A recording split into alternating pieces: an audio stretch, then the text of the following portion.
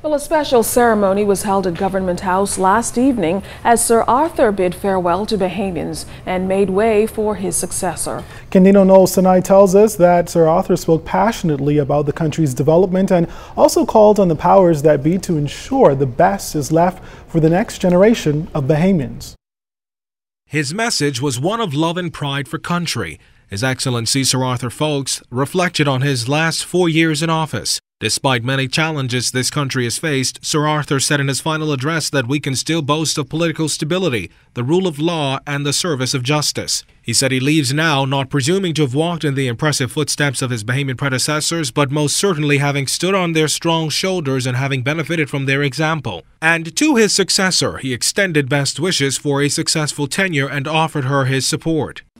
I see in this new generation a spirit of enterprise, budding entrepreneurs in the full meaning of this term, as innovators in business, public service, the creative arts, and social development, helping us to address long-standing challenges with new vigor and imagination.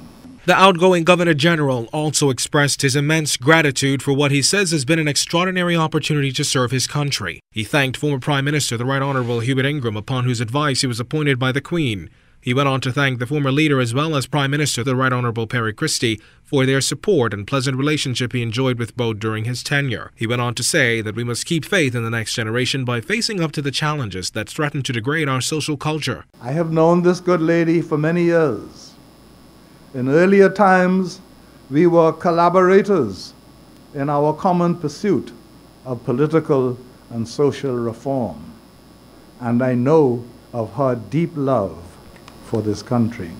Sir Arthur said he too believes that we can create a Bahamas in which the aspirations of future generations can be fulfilled. Though I now prepare to demit office, I hope to continue to serve, God willing, in the capacity that has always meant the most to me, as a fellow citizen of the Bahamas. I bid you farewell with tremendous gratitude and abiding affection. God bless the Bahamas. Thank you and good evening. Candido Knowles, ZNS Network News. Prime Minister Perry Christie thanked Sir Arthur for his service to the Bahamas, saying the outgoing Governor-General has served with the utmost distinction and called his dedication to duty exemplary. The Prime Minister went on to salute Sir Arthur as one of the country's greatest thinkers, with an incredible knowledge, that is, on a wide range of subjects. It has been my view, and I have expressed it, that you brought to the office of Governor-General a profound sense of patriotism, which doubtless emanated from a deep understanding of our history and our culture.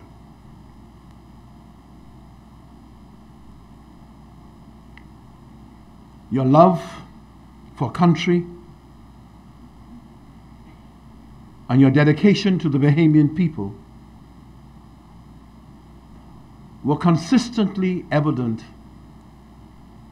in all that you did.